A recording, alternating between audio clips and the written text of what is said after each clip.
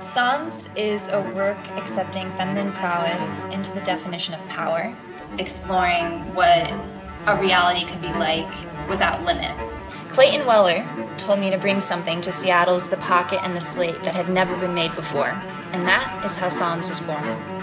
I reached out to a professional team of artists, dancer Kristen Call, cellist Joshua Dent, and actor Daniel Christensen, and asked them if they would be interested in making something not only original, but enormously risky. In 2014, we had the opportunity to work together on a project for The Pocket called This Is Not a Table for Three, where we showcased a conversation between a cellist, a dancer, and an actor. We had been keeping in touch, deciding if we should work together again and on what, and this opportunity came up. I asked the artists what was something they've always wanted to do on stage, but weren't sure if they had the courage. I asked the artists what contemporary social concerns they had. And they both responded separately without knowing that I asked them the question. They wanted to do a piece in the nude.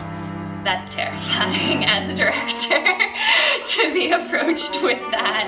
And it's also really invigorating how challenging this next couple of weeks is going to be.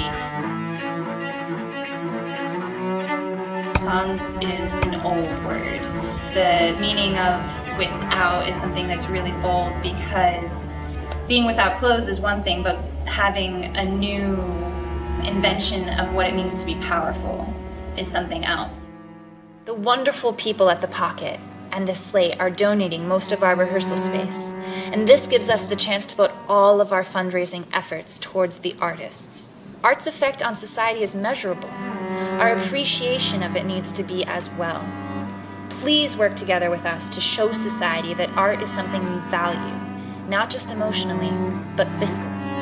Your support for Sans is support for a cause to fight restrictions on femininity and identity, a cause to show society that we support skilled artists asking difficult questions.